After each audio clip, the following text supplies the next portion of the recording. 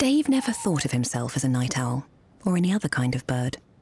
Always independent, he never really flocked to anything, which might be why he didn't think his Chamber of Commerce was for him, or his business.